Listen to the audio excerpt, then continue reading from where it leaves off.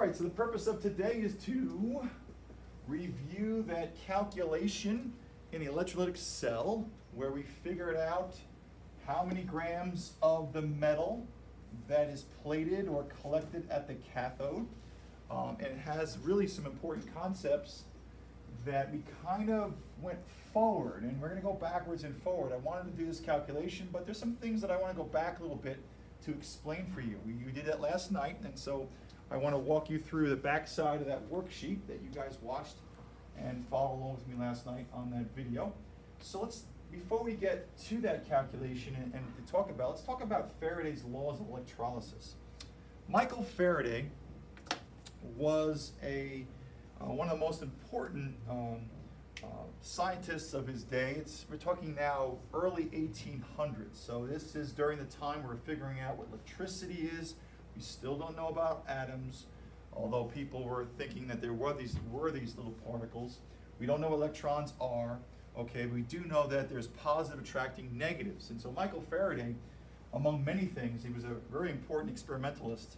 So important in this time period that Albert Einstein, you know him very well, he actually had a picture of Michael Faraday in his desk. I don't know what kind of man crush he had, but he thought he was so important that he had a picture of Michael Faraday. So I don't know if that changes your thinking of Einstein or not, but he had a man crush on Michael Faraday to show that how important Einstein was in his work in the early 1900s.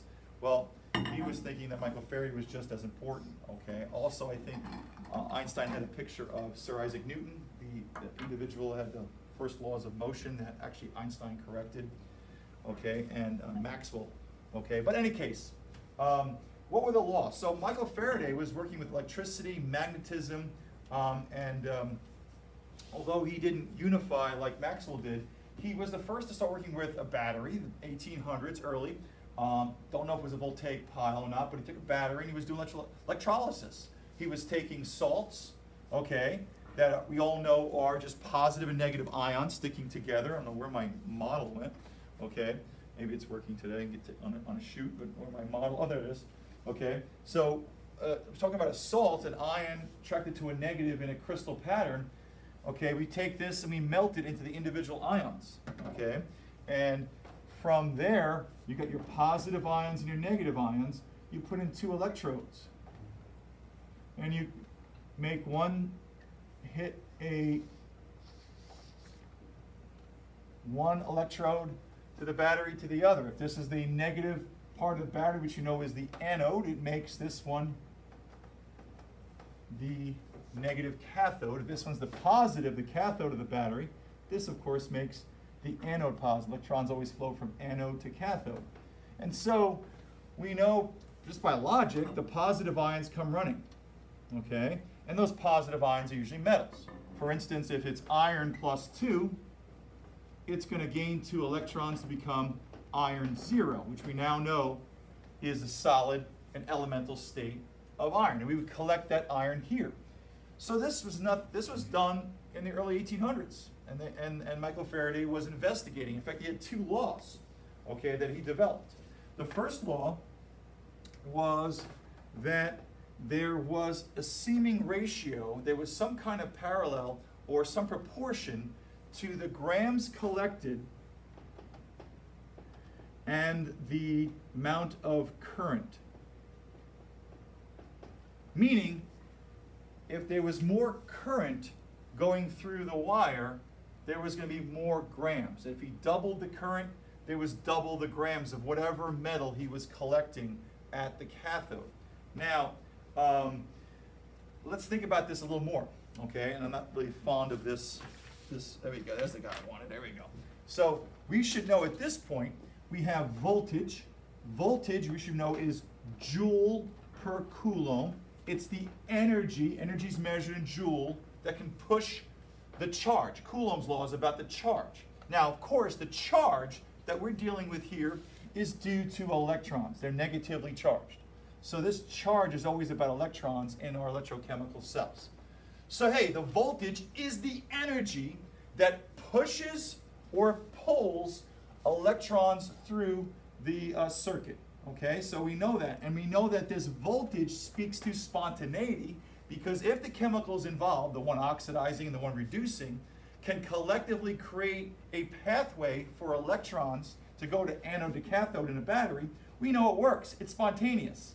Okay, if the chemicals are not good at pushing, oxidizing, or pulling, reducing, it's non-spontaneous. But batteries are set up to give us free energy.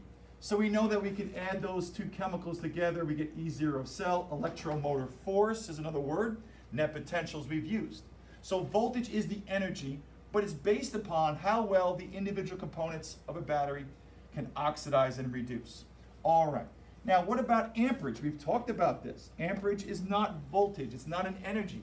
Amperage, and this is where you saw from last night's homework, sometimes equal to impulse, okay, is the coulomb of charge that runs through a circuit over some time period, a second. So it's the coulombs per second.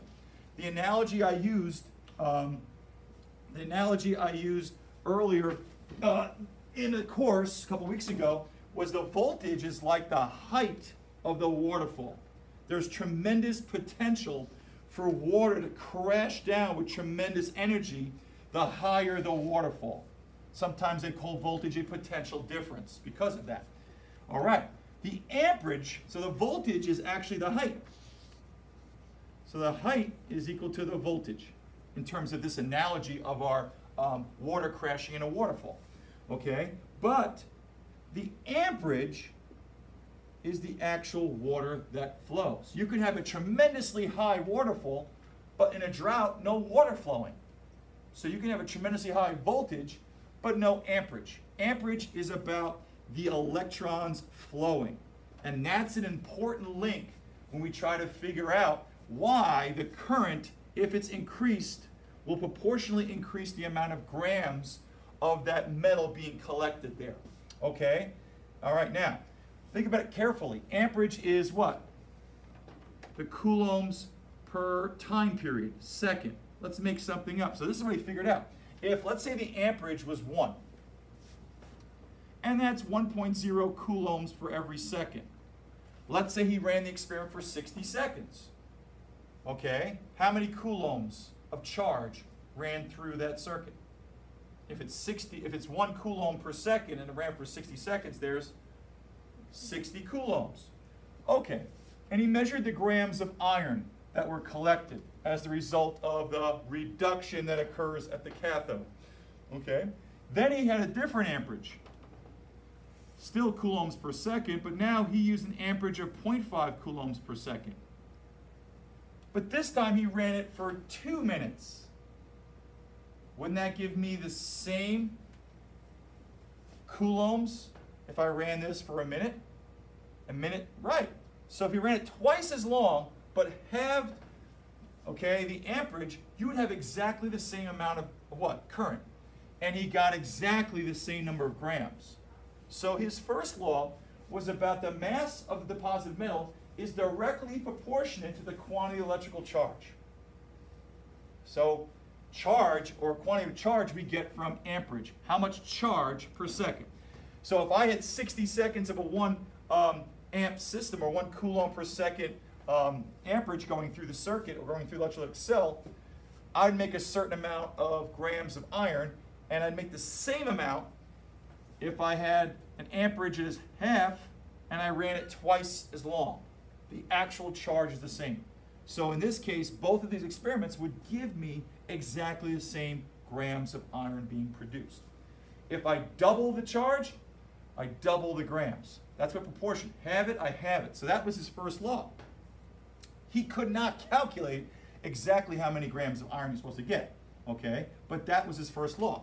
His second law, and this is really equally important, is that if I set this experiment up with exactly the same amount of amperage, okay, and I ran it for the same amount of time period, which means what?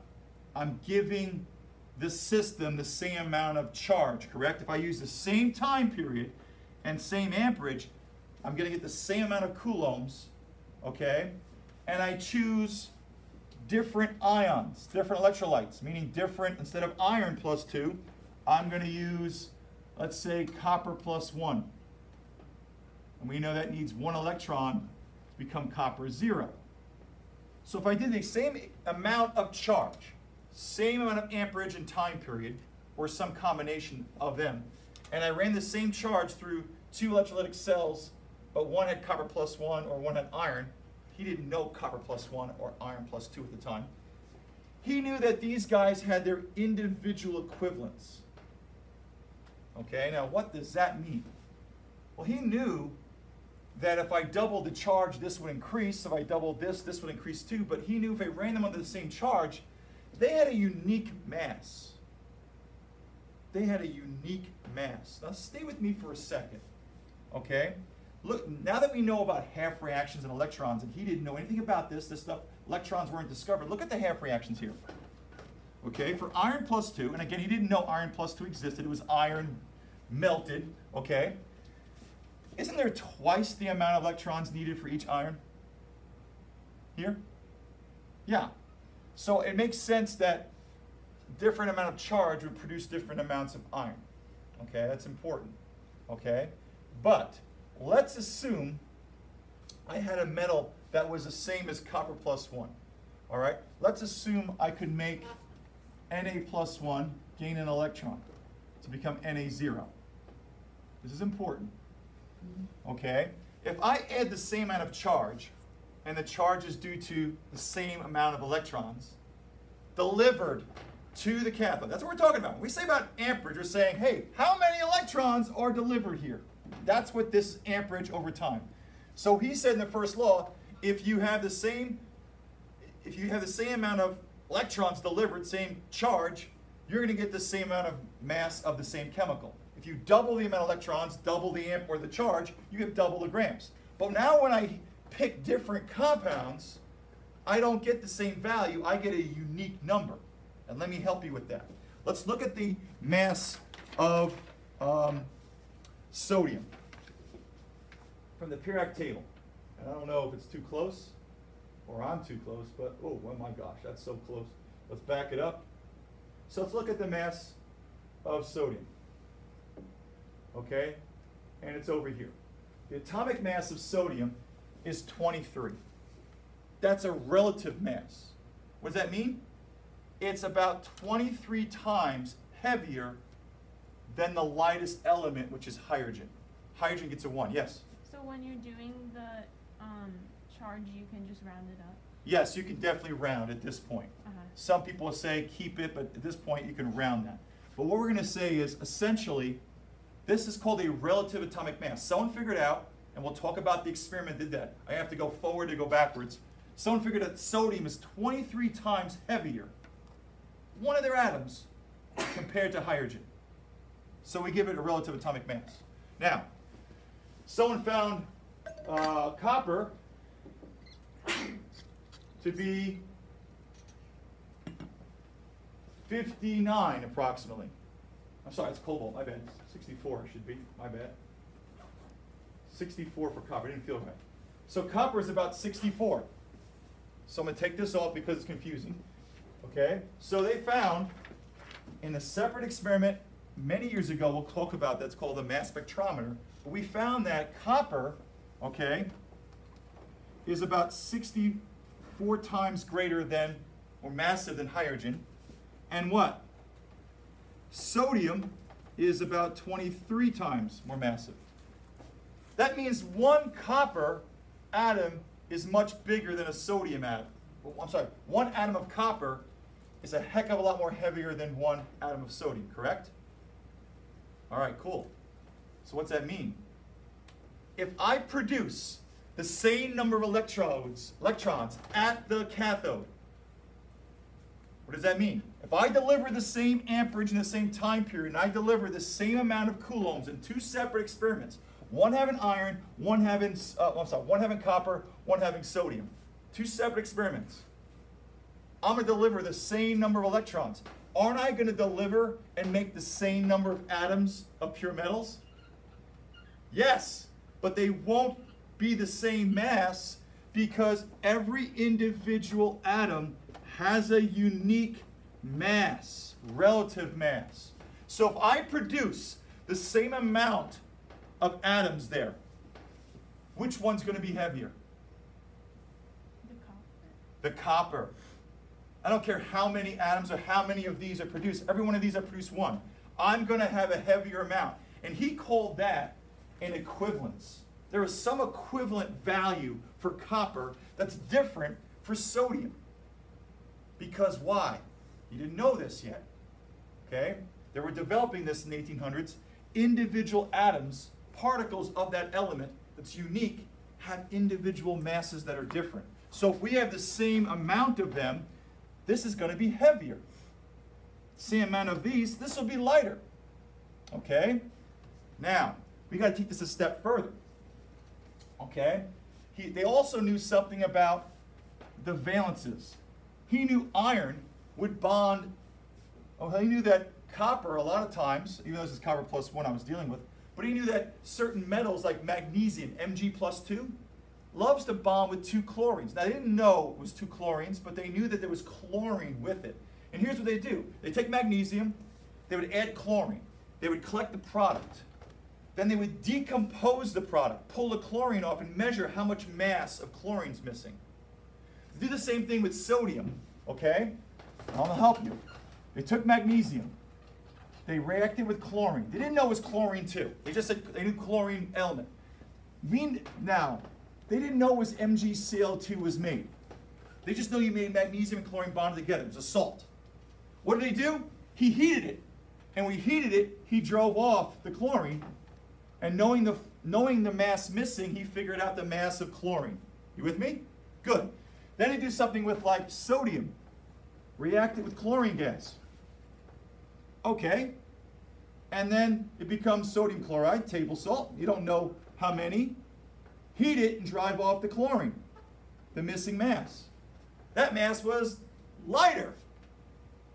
So they figured out that there's valency. Different atoms can have ability to probably have more stuff bonded to it. So they knew that. That's why he says proportionate to the chemical equivalent, inversely proportionate to its valency. What does that mean? Party people, for every 2 electrons in this half reaction, how many iron plus 2s are made? 1. Right. So this has a valency of 2. So every 2 electrons, I make 1. That's why it was divided by its inversely proportionate. Meaning, if I know, and we'll see this today, if I know how many electrons needs to make this, and it's a 2-to-1 ratio between electrons in here, okay, once I have total electrons, I'm going to have to divide by its valency. He didn't know about electrons here. He didn't know about magnesium loses 2. So that's where that comes from. It's not important that you get all of that. But let's move on. Last step, okay? Last step in the process is, how do we actually, now Faraday couldn't do this. Remember, Faraday's time, he could do the experiment. He could see there was a proportionate difference in terms of coulombs, which is really what? Flow of electrons. He could see that there was an equivalent value of different atoms given the same amount. So based on his work, he could never calculate how many grams of iron would be produced, or aluminum like last night. So what do we need? 2 things. Number 1, what is that equivalent? And that's called mole concept. We're going to spend time on it, but I want to introduce it in class a little bit today. So let me talk about mole concept, okay? And we're going to spend a lot more time on it, but here's it in a nutshell, okay? We have found out that if I have 2 gases, okay, 2 different gases. Let's say this is argon and this is krypton. These are monoatomic particles, okay? So the bottom line is krypton is much heavier, okay, per atom, correct? So I'm going to draw krypton as being bigger, this is small, okay? So here comes argon. And I'm just drawing a snapshot. Krypton is bigger, but here's what they found. They found that although this one might be bigger, it occupies the same space. If temperature, which is essentially thermal energy, okay, if temperature goes up, these guys go faster and they're going to bounce on their container walls and escape or explode. This is an expandable container, kind of like a balloon. We found that if we keep temperature constant, how fast they move, and we keep the pressure on them constant, all right, we know that if we have the same number of particles, we have the same volume. It's called Avogadro's hypothesis. And I'm going to explain more how that really works later. But this is the crux of the hypothesis. So, when I measure krypton and argon, okay, I want you to understand that krypton per particle, its equivalence is much higher. Why? Because its atom individually, okay, is a lot heavier than the individual atom of argon. It's a relative scale. Okay, now, what we're going to do here is, because we know that once you have the same volume of two gases, we say that the volume is proportionate, okay, to the number of molecules, particles. Hey, if I double the volume of this box, I'm going to double the actual number of particles. If I have the volume under the same temperature and pressure, I have them. So the crux of this mole concept is based upon if I have two volumes that are equal under the same temperature and pressure, they must have the same number of particles. Now think with me for a second. It seems like it's implausible that something bigger would occupy the same space. And here's the reasoning. Here's a huge gas. I'm going to draw it in real life, right here. Okay?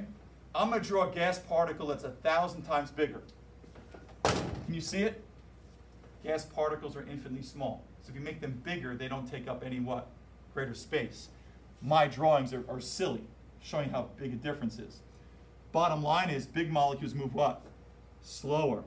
But they impact the walls with a greater force once they hit them. These guys move faster, but each collision with the walls, okay, is less. So their force on the container walls to occupy a volume winds up being the same. You with me? Good. Now, let's change these gases. Let's make this hydrogen, and let's make this oxygen. Now, we're going to mass out this box. Guess what we get? A ratio. We get a ratio of 1 to 16. That means no matter what, if I have 100 liters of oxygen atoms and 100 liters of hydrogen atoms, I'll always get the oxygen being 16 times heavier than the hydrogen. Why? Because each atom of oxygen is 16 times more massive. By the way, atomic mass of oxygen is 16. It's 16 times more massive than the lightest gas. You with me so far? Good. Now, here's a catch. We want to have an equivalent. Hey, we know that these guys have a certain amount, a certain equivalent. We want to be able to count. I need a way to count as chemists. So what we said was, we need to have some number we're going to count. We can't count individual particles, but we can count a group of them. So we decided what that group would be, okay? And we called it a mole. Now, stay with me. We figured out what would be the volume of space that oxygen exists so that its mass is equal to 16 grams exactly. And what volume of hydrogen would the same amount of particles occupy that would equal 1 gram if they're the same number of molecules? Well, we found that out to be 22.4 liters. That's what this box is here. All right? 22.4 liters. They picked the amount of particles that can, as a gas, that exist at STP conditions, standard temperature and pressure, that can fit in this box to be 1 mole. Okay? Why? Because at 22.4 liters, exactly, the mass of oxygen is 16, which is the exact mass of its atomic mass. They made the atomic mass, which is a relative scale, to be the grams of all the particles of a gas that can exist in this container. They chose this size container because the mass of the gas, okay, exactly equals the ratio. If this was 1,000 liters and this was 1,000 liters, the oxygen atoms would be 16 times more massive. But that's 16 grams. So they said, well, let's make the volume so small that we can get 16 grams. So that we can use whatever number of atoms in here to be the same as this guy. We'll call it a 1, a value of 1. And we know the grams would be its atomic mass. We made it happen. Okay? So the equivalent for sodium for 1 box of sodium is 23 grams. The equivalent for copper is 64 grams. We called that equivalent a mole. We later found out, this is way after Faraday, okay? And there's that big number up there. 602.214.150.000.000.000.000.000.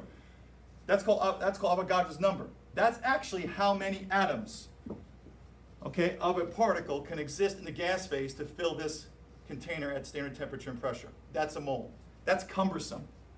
So we're going to use that as our counting piece. When I say I have 1 mole, it's that many. I don't want to use that many, so I use a what? A condensed version. Hey, I got a dozen eggs. That's the condensed version of 12.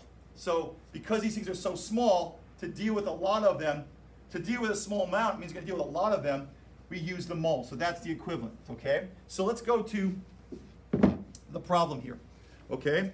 The back side. And we're going to run into this. And so to convert this quantity of charge into iron, I know that there's twice the moles of electrons as twice the moles of what? Iron. To get a mole of iron, I just look at the periodic table for the atomic mass, because we made a mole equal to those number of atoms of that.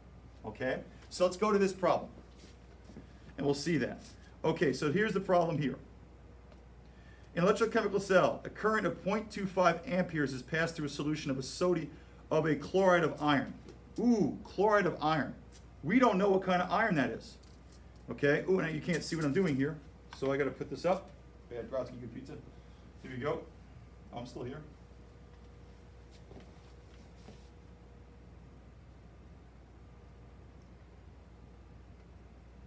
Okay. Here we go. So, there's 2 types of chloride ions. There's FeCl2 and there's FeCl3. How do I know? There's 2 different types of irons. In your reference tables, and you don't have to memorize this, in your reference tables, we look at iron. Where are you? Oh, over here. I'll get there. Iron likes to become +2 or +3. I know chlorine's -1, so we don't know which one we have. So the whole point of this problem is to get an unknown. Okay? So let's set up the experiment. An electrolytic cell. Okay, so we start with a battery. I don't know why that line's getting in my way, but hey, I can use it. Oh, it disappeared now. Negative is my anode of my battery. Positive here is my cathode. I'm going to have a beaker or some kind of container. I'm going to have the molten iron chloride. Now I don't know which one I have. So it's Fe plus with a question mark. I do know this. It's Cl -1. Okay, I'm going to use an inert electrode that's not going to undergo oxidation or reduction. Could be platinum. And then I'm going to connect it with a wire. Now, what do I know? Well, I do know that this anode is negatively charged. It's going to make this guy negatively charged because we're going to pump electrons to it. And electrons always flow from the anode to the cathode. What else do I know? Well, if this is positive here, it's going to make this guy positive. Now why? Because electrons are going to be pulled to the cathode, which means this must be the anode. Electrons go from anode to cathode. What else is going to occur? Hey, the negative ion is going to be attracted to this place where there's a loss of electrons that's positive, and it's the anode, so oxidation occurs. Understanding this diagram makes this question come up that's really easy now. Write the equation for the reaction that occurs at the anode. Well, the anode is positive. Cl- is going to be attracted to it, and the anode, like all anodes, is the place of oxidation, anox. So the chloride ion is going to oxidize into its pure form, which is chlorine. It's going to give off an electron to become Cl0. See, in electrolysis, people, what we're doing is making the pure forms. We're going to make pure chlorine here and make pure iron here. It's a purification type of reaction. Now, in truth, we should know that chlorine is part of those elements that are diatomic. We call them the Hofbrinkels. HOFBRINCLS. These guys love to bond with themselves. So those are I call them the Hofbrinkels. They're diatomic. Chlorine is one of the diatomic elements that love to bond. So if I say chlorine, it's going to be Cl2, which means I need 2 chloride ions and 2 electrons. That is the correct half reaction. Notice its oxidation. Notice the negative chloride ion goes to the positive anode, electrolytic cell. And what do we produce? The pure elemental state. That's what we do. We purify that. And that's that answer there. Okay, here comes the next question. When the cell operates for 2 hours, that is exactly how many grams of iron is produced here. Obviously, the iron is the positive metal. It's going to be attracted to the negative cathode because electrons are pumped there. And of course, we know what happens at the cathode. There is what? Red cat, reduction. One of 2 things are going to happen. It's either Fe plus 2 gains 2 electrons to become pure iron, or it's going to be Fe plus 3 gains 3 electrons to be iron. It's one of those 2 possibilities. The whole point of this problem is to figure out which one we have, right? So the clue is in the numbers. They said we ran the experiment for 0.25 amperes. Now before we start using that calculation, okay, let's look what they gave me. They gave me 0.521 grams of iron. Grams are not really going to help me. Just like it didn't help Faraday when he found, like, hey, they have a unique number that's developing. I want to convert that to moles. What's a mole? It's a number that tells me how many. The mole concept is a how many. Now, I know that 1 mole equals 6.02 times 10 to the 23, a huge number that I have written up there. I know it's a huge number. And it's too cumbersome to use that. So we're going to use the word mole to condense that big number into an equivalent. Just like a dozen is 12, we say dozen. I have 1 dozen, that represents 12. I say 1 mole, it's 6.02 times 1023, but it still represents some number of atoms, okay? Equal number of coppers and sodium. When I have 1 mole of copper, and I have equal number, and I have that what? If I have a box of copper gas atoms, it's going to weigh 64 grams. When I have a what? A box of sodium in the gas phase, it's 23. Same number of atoms, but because they're what? Have different what? Because they have different unique masses of their atoms, that's why they have different equivalents. So I'm going to convert this to moles. I'm going to convert this to a how many number. So I'll explain why it helps. Everything in chemistry is about a how many number, and that's where we're headed eventually. We're going to get grams, and I'm going to find a mole. Now 1 mole equals how many grams? Well, party people, go to reference tables. What value did we decide would be the equivalent mass of 1 mole of an atom? Why did we choose 22.4 liters? Why did we choose this arbitrary volume to be the equivalent of those particles in the gas phase? The number of particles would equal that 1 mole. We chose this because this size volume, the number of particles that fit in this 22.4 liters, gives me the mass equal to its atomic mass. We made an equivalent we can count equal to its atomic mass. So let's go to iron. What is its equivalent in 1 mole? 55.8. We'll use in around 56. What's that mean? if I have a box of iron gaseous atoms, tough to do, it would weigh approximately 56 grams. So 1 mole of iron, which represents that huge number, is 56 grams.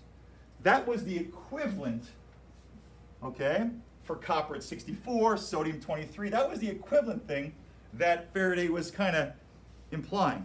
Notice my conversions. I'm getting rid of grams. Let's go find this number. Okay, so I take 0.521 and divide it by 56. And what do I get? 0.0093 moles of Fe. What does that represent? What does that represent? This gives me a good value for how many of these iron atoms were made. We have the grams. Here is its equivalent based upon a certain number of particles. So this is giving me a value of how many. Chemistry is about how many and the ratios. How do I know? What's the ratio between here and here? 2 to 1. I want to use that ratio to make the connection here. Okay, now I'm going to keep that to the side. Now we're going to use the information from electrolytic cell. We have what? The amperage, which we know is what? Coulombs per second. And we have what? Total time. So, let's figure out how much coulombs and electrons are passing around. So let's do that. We're going to start with time, just like your homework. It'll take 2 hours. And by the way, we call this dimensional analysis. And the reason for it? It keeps you organized. If you set up a problem using your units, it's easier to set up and it keeps you away from errors. If you're doing one step, writing the number down, then putting it in your calculator, do the next step, write it down, you're going to make errors. Besides, if you're not using your units, you're also going to forget steps. So I'm going to convert hours into seconds. Why? Because what? Amps are in it. So here we take my hours, I put in the bottom, and I know that there's what? In an hour there is 60 minutes. Look at my conversion. And I'm going to what? Cancel off hours. That's important. I want to convert my 60 minutes into seconds. And I know some people could have done this in their head. I want to get rid of minutes. So where do minutes go? Right. And for every 1 minute, there's 60 seconds. Now get somewhere. I can convert the total seconds into total coulombs by using the amperage. In the problem, they said there was 0.25 amps. That's 0.25 coulombs of charge due to the electrons per second. That's what the amperage is. So my second goes bye-bye. And notice, this expression here was total seconds. And I don't care what the number is. I don't have to times this by 2, times this, and write it down. It's there. What is this part here? Now that I multiply it by that factor, that right there is total coulombs. I don't care what that number is. I'm just letting it hang there. Now what do I do? Well, now I'm going to times it by Faraday's constant, fancy F. Faraday's constant, once we figured out what a mole was in terms of how many numbers, someone figured out the amount of coulombs for a mole of electrons. So I'm going to go from total charge to total number of electrons. So much, much later, way after Faraday, they called this constant after him for his work here, but he didn't know what a mole was. He didn't know what an electron was. We now know the charge is due to electrons, and we know exactly how many electrons gives me a certain what? Charge. That's what this ratio is. So Faraday's constant is 96,500 coulombs for every what? 1 mole of electrons. What's a mole? It's a how many number. It's an equivalent. Okay? I'm going to solve for that.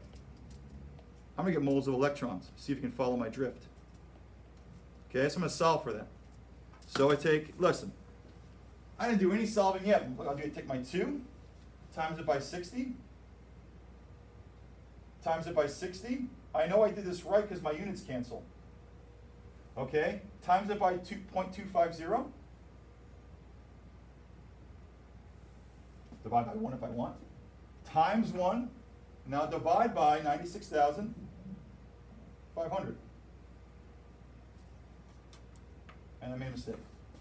2 times 60 times 60 times 0.250 divide by 96,500. And here's my value. I get 0.019. You say, what is that? What did I solve for? Moles of electrons. What does a mole equal? A mole is a how many number, right? How many moles of iron do we have? 0.0093. So I got moles of electrons. Let's just rewrite this to make this nice and pretty. I got 0.019 moles of electrons that were pushed onto the cathode and utilized by all the iron plus, I'm not sure which one yet. And we had exactly, from another calculation, 0.0093 moles of iron actually being made. All right? So if you notice, this is almost 0.02, and this is almost 0.01. If you look at the ratio, okay, and these are experimental values, okay, you can see that this is a 2-to-1 ratio. And if you don't believe me, you take the 0.019 and divide it by the 0.0093, and you will get the 2.04. So this divided by here is a 2-to-1 ratio. And so what does that tell me? Well, if I have twice the number of electrons than iron, do we know which half reaction we're dealing with? Yeah, we now have these ratios. So we have 2 moles of electrons to 1 mole of iron. Does that sound interesting? 2 electrons, 2 equivalent of electrons to 1 iron gave me iron 0. What charge must this iron be? Of course, it's +2. And therefore, the what? The salt that was produced was iron chloride, or that was the salt that was used in this experiment, because we got a 2-to-1 ratio. All right? And again, these ratios of how many are centered around these equivalents that Faraday identified but didn't know quite what they were. Now we know what they are. These equivalents are equal number of atoms but have a unique mass, or a unique molar mass, or formula mass, or in this case atomic mass. Every atom has a unique mass. Equal number of those atoms will have their own unique grams for 1 mole. We made this equivalent that we count, 3-to-1 ratios. We made a mole concept to be able to use those ratios. And with that ratio, we were able to identify analytically that the salt used that was actually melted in this electrolysis experiment had to be iron chloride. So we used redox to actually identify what the unknown chemical was. All right? So that's pretty cool.